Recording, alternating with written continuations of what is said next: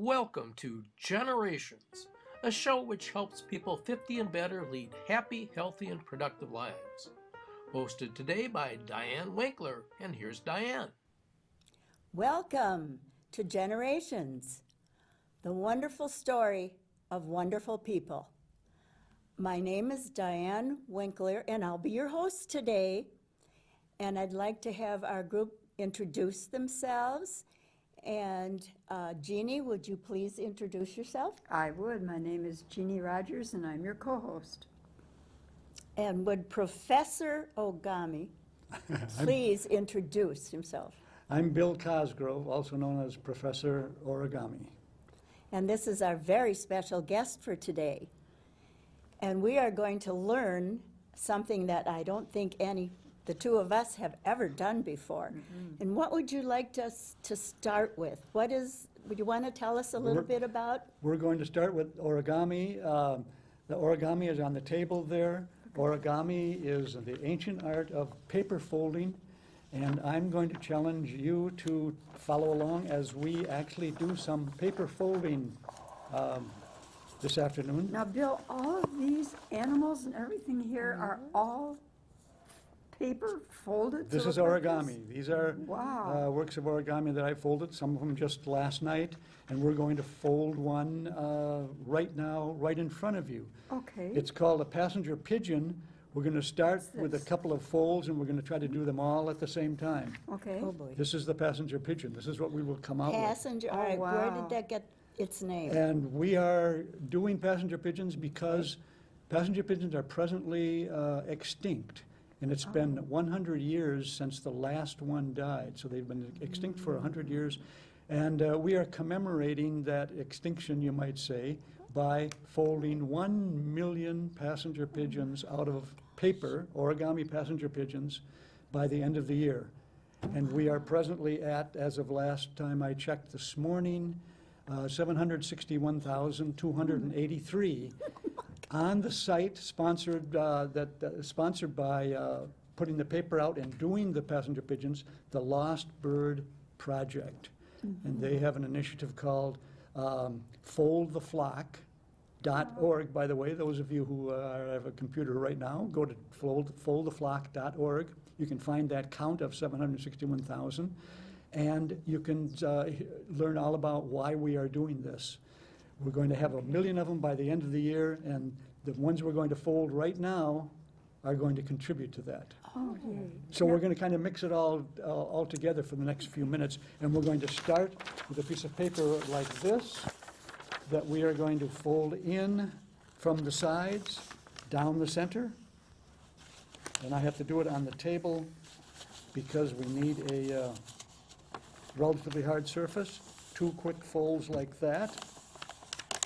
And then do the other wing as well, so that we end up with something that's very much like a kite, if we're lucky. Yep. That's what the first fold looks like, Yep. like a kite. Now this is the bird's face, so we want to fold that back, Fold that back. as though you're breaking its neck. Folding the head back on the back of the bird, so we have something like an inverted V, you might say, with his head down his back, and the poor fellow has a broken neck, perhaps. I should say that the last passenger pigeon died in 1914 in the Cincinnati Zoo, and she was all alone. She was the last one. She had never been in the wild, and she was trembling and fearful, the last of her species. So that's what we're commemorating in a way. So we're folding a kind of, her name was, by the way, was Martha. Martha the passenger pigeon. We're kind of commemorating her now. So this is where we are now. Now we're going to make a couple more folds. We're going to fold these corners down like this.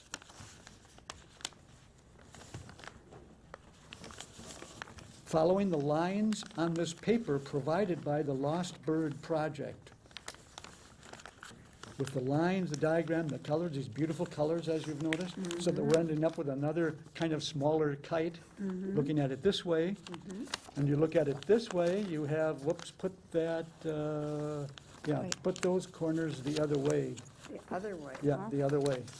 so that we have two sides like this. And then we're going to do the tricky, the only tricky fold in this whole process. By the way, passenger pigeons, while I'm doing this, passenger pigeons in our country in the 19th century were numbered in the billions, billions. 3.7 billion passenger pigeons flew over Ontario, Canada, in the middle, 10 years after the Civil War in this country. 3.7 billion birds. Oh, my word. Goodness. Okay, now we're gonna do we're gonna do the difficult fold. This is the one where the corner comes down, so that we end up with something like this, which kind of looks like it's wings, but it isn't really actually. So how about if I finish this one? You finish and that then I'll one. And help help you. us. The, Please. I'm gonna make the passenger pigeon's feet now. By 1890, after the 3.7 billion passenger pigeons flew overhead, by 1890, the pigeons were almost completely gone. The last pigeon in the wild in this country was killed in 1900 by a boy who simply shot him, I guess. That's what we believe. But there were pigeons in the zoos, and that's where our Martha died 14 years later. That's why we're celebrating the centennial now. Okay, so we're almost ready to give you the final version. I have to make two more folds give the body a little bit of dimension, and to separate the body from the tail. And we have, voila, when you fold it in half like this, like a sandwich, Okay. we have this, except that, his face is sort of facing up. If it has a sudden rainstorm, he'll probably drown, so we have to do something about that. Okay. We fold the beak rather quickly here. A couple of quick folds here. Open it up, push Tuck it it in. down, tuck it That's in. Now, that's amazing. right, that's a good That thing. is amazing. Tuck it down a little bit, and there we are. Very beautiful. Martha, gosh. Martha 2, you might say. And we are destined to make 1 million of these to commemorate the billions of passenger pigeons that were decimated in the 19th century by us. We, as their only main predator, we decimated the huge flocks by, as I've said, 1900 in the wild. The websites involved here are the Lost Bird Project. They created theflock.org, and they provided this paper to do exactly that. And you know, for our viewers, what is so amazing is that not only is this paper perfect to create the finished Oh, bird when yes. you're done, but I- there are lines all over it so that that once the- you know, and this is where we Right. need you to tell us what do we fold first, what do we fold next. But And the it's- lines are already on the paper, once you Right. know what to do. And the colors, Then it's they did a yes. wonderful job Just of organizing it that way. incredible. I'll finish yours if you want me to, while Certainly. we're, That would be while great. we're Absolutely. talking. Okay. Yes. I got You you got so it. far, and You then got it, I yeah, got you got it lost. very good. Now, here's the difficulty, here's the difficult fold. I should mention too, by the way, that scientists believe we can de-extinct passenger pigeons. We can de-extinct, if you'll pardon the word. De-extinction, that is, reverse the extinction of passenger pigeons, and I suppose at the same time woolly mammoths, saber-toothed tigers. And we do that with, you've heard of the Genome Project, with DNA. They take DNA from a preserved specimen, such as Martha, who has been stuffed, and she's in the Smithsonian Institute of Natural History. Take some of her DNA, mix it with material from the passenger pigeon's closest cousin, which is the band-tailed, one of them is the band-tailed pigeon, and they will be able to recreate Wow, a passenger pigeon just from the DNA. that's amazing. And as you know, it takes very little DNA to do that today. There may be some arguments against that, but they believe they can do it, and they probably will. We probably will. What kind of an argument would you say with? Against it? Yes. what would be the urgency for us to save creatures from becoming extinct if we knew, well, the scientists can just recreate it? So we might not protect species because they can be recreated, presumably by scientists. Although that's still in the formative stages. We don't know what will happen. And the second argument is, if little baby Martha, DNA Martha, is reborn into the first DNA-created passenger pigeon, who's going to teach her how to be a pigeon? Absolutely. She's the last one. And pigeons, like most animals, like most creatures, are not just the product of the DNA, of the genome. There is what experts in pigeons call imprinting. Yes, yes. And the only ones that can imprint what a passenger pigeon must do, what a passenger pigeon is the pigeon's parents. So poor Martha, DNA genome Martha, would suddenly be created and would not know how to be a pigeon. Presumably, that's the idea. But it's a fascinating field, of course, and we don't know what will happen. We have to, I suppose, do it before we know. I think it's exciting. Oh, I do. Goodness. I do too, but we don't want to end up with a bunch of Marthas. She died of fear, trembling, all alone. She had no companions, and she wasn't really a passenger pigeon. She was in a zoo. Yeah. That's Okay, right. there's yours. Isn't that wonderful? They are easy to make with instruction You've and got fun to something make. there that flies. Show us what you've Oh, got.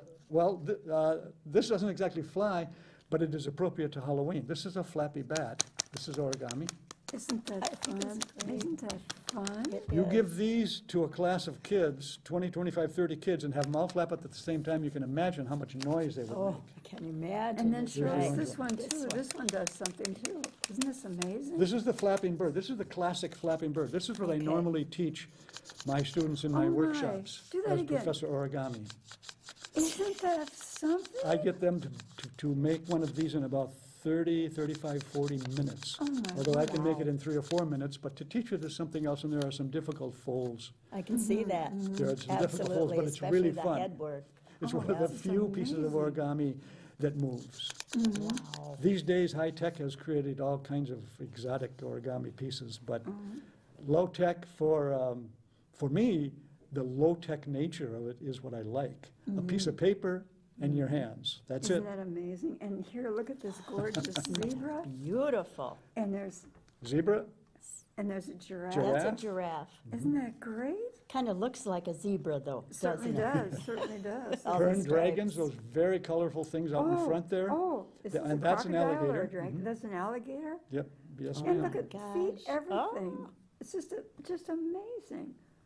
What is this little When you critter? think about Well, there's a seniors, leopard. Bill, when you Oh. think about seniors, what you would love to do is see seniors doing this, doing wonderful things with their hands and feeling really proud of themselves when they have Bill to help them.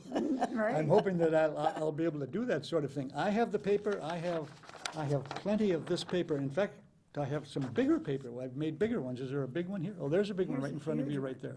Well, that's a flapping bird. Oh. There's a bigger bird, there's a bigger Oh, passenger th- pigeon. Yes, this is bigger than the others. Oh, yeah. I Here's see. a flapping bird. That's the biggest flapping bird I've ever seen. My word. One of my That's grandchildren amazing. made this out of, I don't know, 2 or 3 pieces of paper that he put together.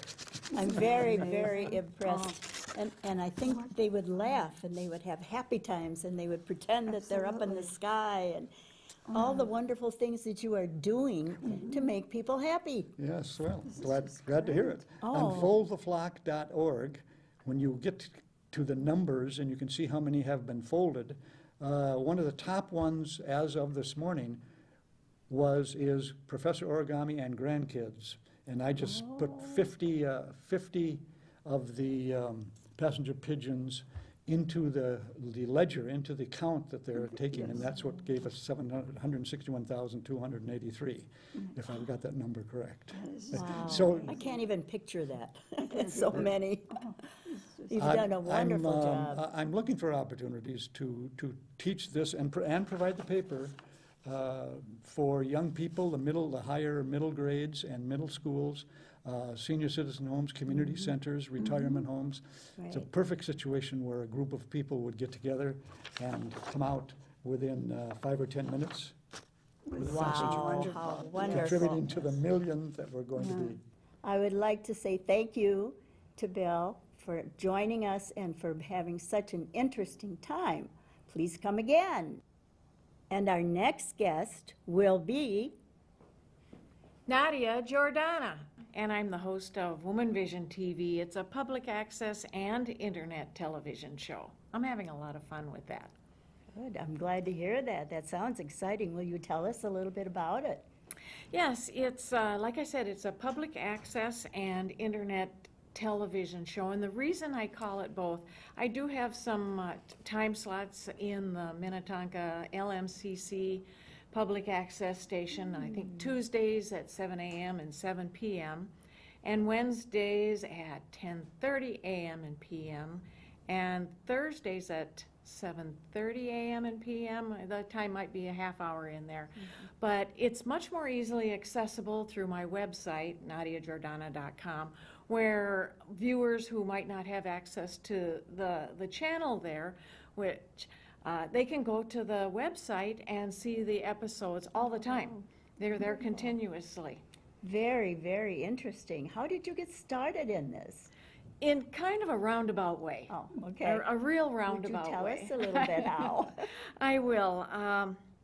We can go back to 2006, and I was working in the corporate world and got hit with the recession and the layoffs at that time, and fell to the axe for the kind of things that were happening then. And I was 59 years old. I was definitely overweight, feeling old, and I sat on my couch for a year feeling sorry for myself and thinking, my whole life is over. I'm too old to get started again. I'm too old to do this. I'm too old to do other things. And it doesn't take long before you realize, no, that's not true. Right. That's not true. I can do some things. And the first thing that I did, which I still had no idea I was going to be doing a television show or anything like this, I needed to lose the weight. I needed to do that for my health, to feel better.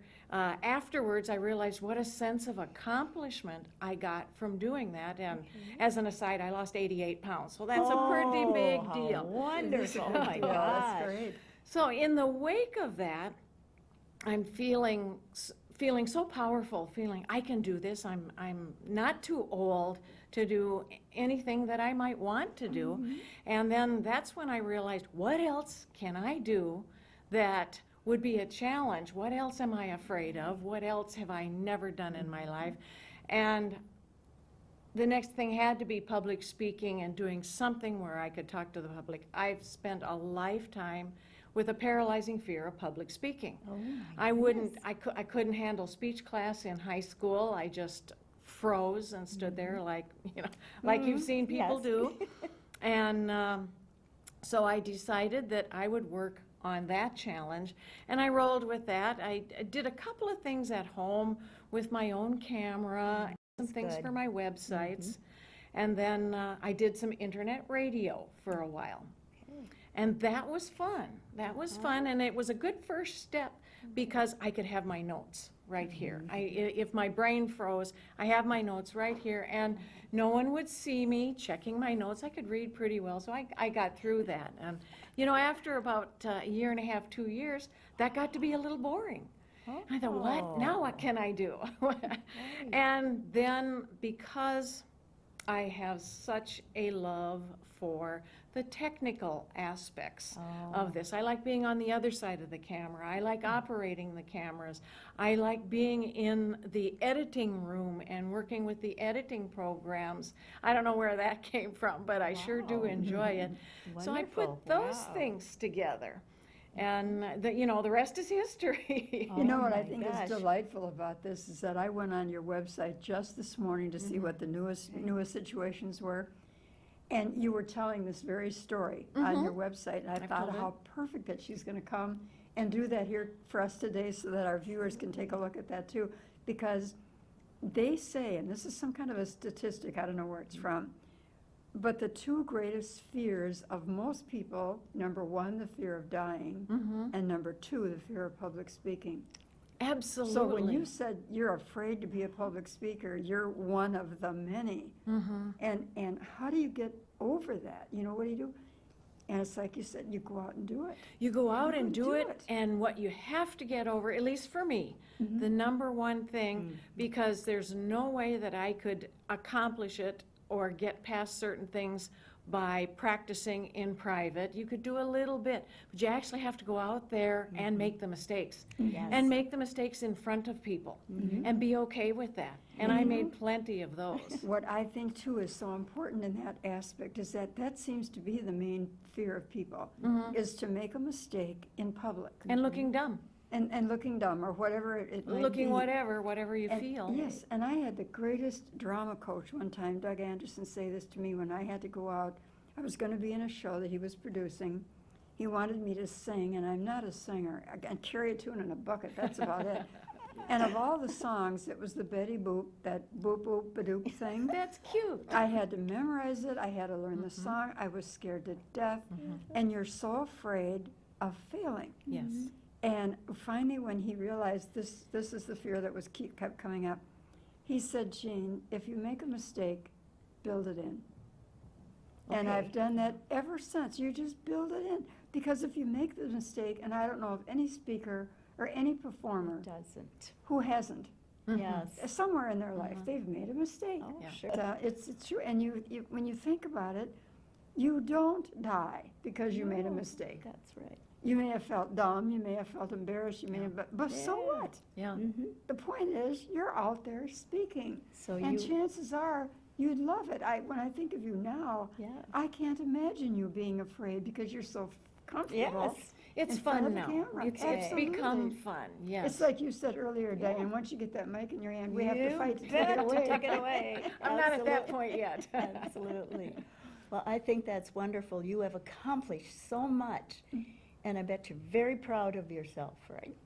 I am enjoying it, and it does give me a sense of realization that it's never too late to get started with these Never. things. Absolutely. I think that's what's important, yeah. I agree 100%. Wow. I know, the only reason why I quit being an employee is that I had to be working full-time at the business I created when I was 65, and I was still working.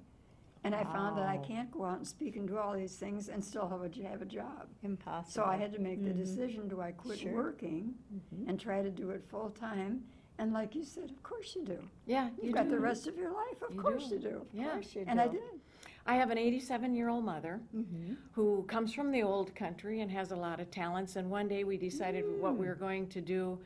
I've got the WomanVision TV, Where Women Talk program, and I thought, Mom, let's do some things with the recipes that you do, the crafting that you do, the quilting that you do, and let's do it like a television program. And she rolled right into it, never having ever been on a camera. We call it the Grandma Sylvia Show. That's online at the same website. And she's a natural, better than I ever could have been in the very beginning. I'm so proud of her. Wonderful. Great. And she's having a Absolutely. ball with it. It's wonderful. And I think, one of many messages you're giving to our audience too is that, no matter what your age, try to think of what are the things you wish you could have done. Yes. It wouldn't have been nice if I didn't Yes. have to, if I could have done. Well, once you're retired, there's basically nothing stopping you from doing what you could have done. Absolutely nothing. And you That's think, so well, I don't true. have the Yep. money for that, I don't have the money for that. Well, you don't need money, go No. volunteer. For most No. things, you don't You need don't. a lot of money. You're right. If there's a skill you want to develop or something that you want to do, volunteering is You fantastic get, for all, that. you get all that training for free. Yeah. You do. Just go you and do it, and it's great. Completely. It's the idea that you feel good when you are doing something that is, you're volunteering. Mm-hmm. And especially with some of the things I do, I'm working with children and I'm teaching them about carnival and making sure that they get involved in it, they have fun with it, Mm-hmm. and it makes me happy. And by carnival, what she's talking about is the The St. Paul Winter Winter Carnival. Carnival. Mhm. Mhm. Carnival, yep. Yeah. Well, and the women that I bring on the show, I have access to a tremendous group of women, writers and authors. It's fun to showcase them and the things that they're doing for whether it's for the community, for other women, and they get an opportunity too. And we have so much fun. And the new women that I've met have become friends, so I've made a whole lot of new friends That's doing wonderful. that. That's great. That's the way to take care of it and just enjoy the people that you work with. Just like Jeannie and I have known each other for quite a while. Long time. And that's how our friendship started. And now I know you guys. Yes, I think that's just wonderful. Somebody asked me about you just today, and I said, well, I think we first met when you and I were both involved with this, with the pageant. Pageants. The Senior America Pageant. Senior America That was Pageant. going Yep. on here in Minnesota. Right. And then you got overwhelmingly involved volunteering with the St. Paul Winter Carnival. Of course, I started You've been that. Oh, you've been at that forever. I started with the Winter Carnival in 1945. Isn't that something? Goodness, yeah. And don't count. And that's what gave me the fun feeling of being able to volunteer, just like you're saying. And now you've made friends forever, probably. Oh, yes, yes. I think that's absolutely great. Anything else you would like us to know about you? I think that's some of the most interesting parts. It's overcoming those obstacles and remembering that we're not too old to do these things. You know, sometimes people get to be over 50, over 60, over 70, and they think it's too late to train. It's not. It's not. It's just not. It's just not ever too late.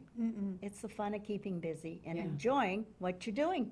Just like I feel when I'm doing something like this, I think how wonderful and how lucky I am to be able to do this. And I think one of the advantages too, and again for our audience to kind of get this idea, many times it's because of our quote advanced age that we're being as successful as we are. Yes. I know when I go out and actually perform, Right. people don't expect somebody, and I'll say this at 83, to go out and be a performer.